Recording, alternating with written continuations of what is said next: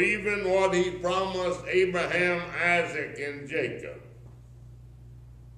But see, we don't really believe the Bible.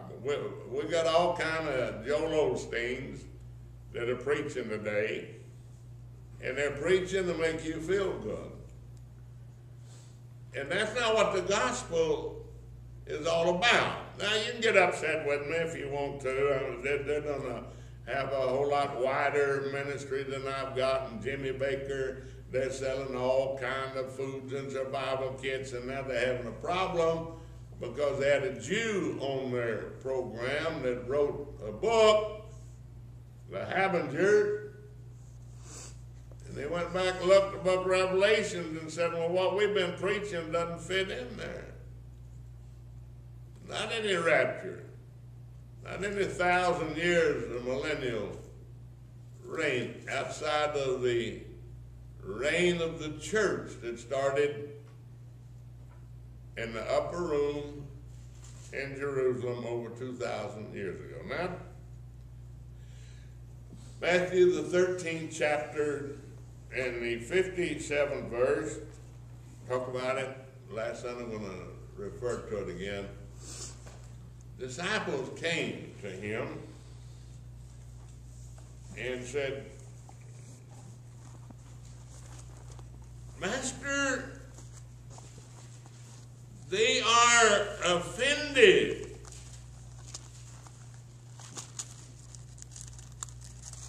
They were offended in him. Now, you don't want to get too overly religious because religion's not going to save you.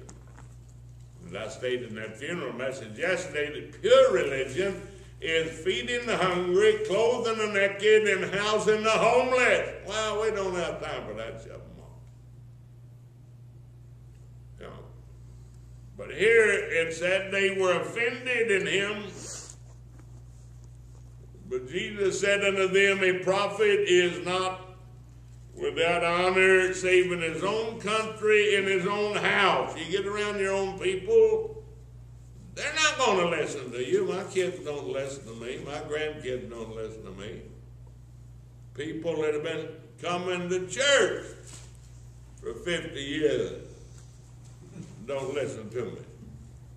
The neighborhood doesn't listen to me. Why? Familiarity. We know who you are, but I'm not talking about me. And Jesus said, I'm not talking about himself. He said, I'm telling you what the Father has given to me to show to you. And you're refusing it. They are offended in. Well, now, we're not offended with a lot of things, but when it comes to talking about our belief in God and our belief in the Bible, maybe it's because we don't know enough about the Bible. We haven't opened the Bible up and found out what the warranty or the guarantee is for this vessel that we're walking around in. In Matthew 11:6, blessed is he whosoever shall not be offended in me. Blessed is he that shall not be offended in me. Well, now, wait a minute. We don't want to talk about religion. We don't want to talk about politics. We don't want, because you might offend somebody. Because that's where people already got their mind made up, right, wrong, or indifferent, of what they think they believe. And Jesus said, blessed is he that is not offended in me. Now look at what the Bible said in John the 16th chapter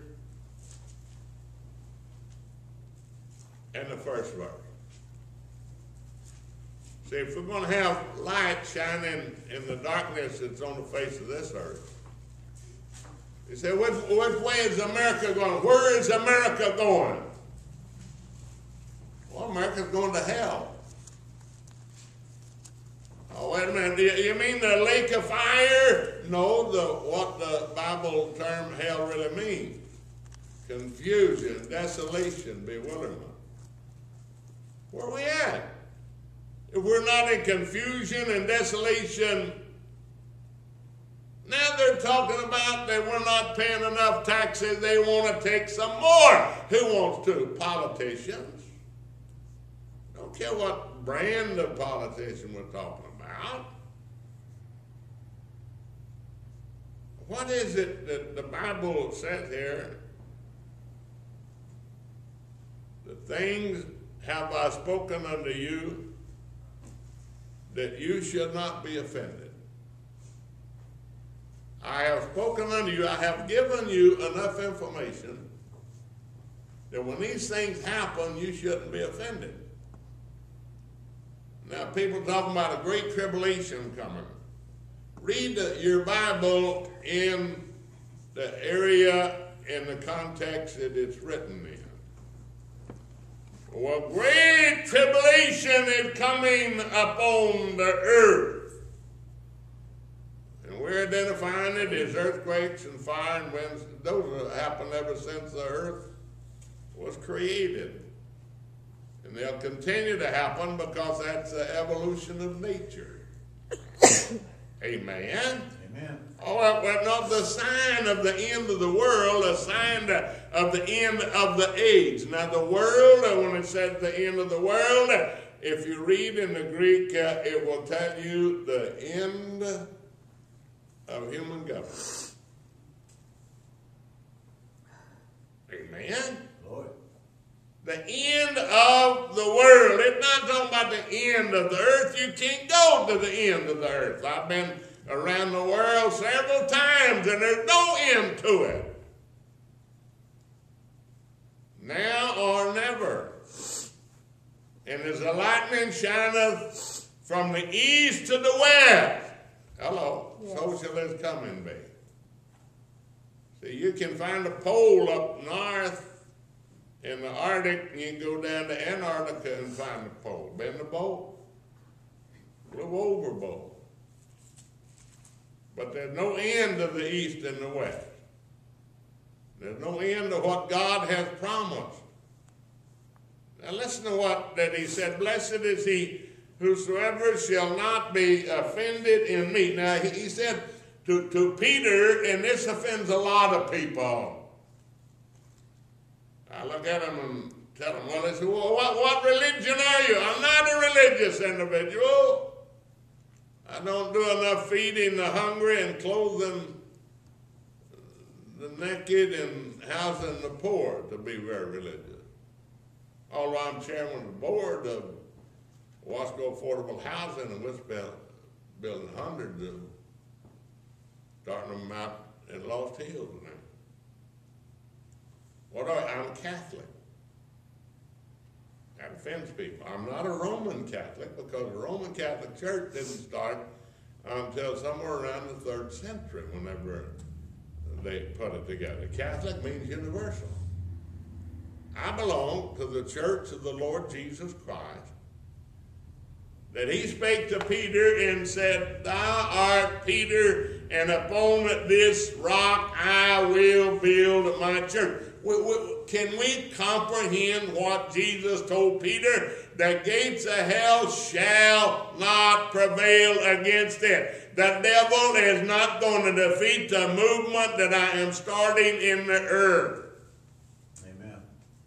Hallelujah. That's what he said. The gates of hell shall not prevail. It's not hell coming against us. It's us going against hell. Driving out the fear and the confusion and the darkness.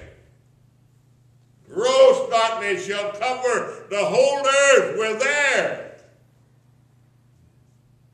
But he said, little children, don't worry about it. Ye are the light of the world. You're the salt of the earth.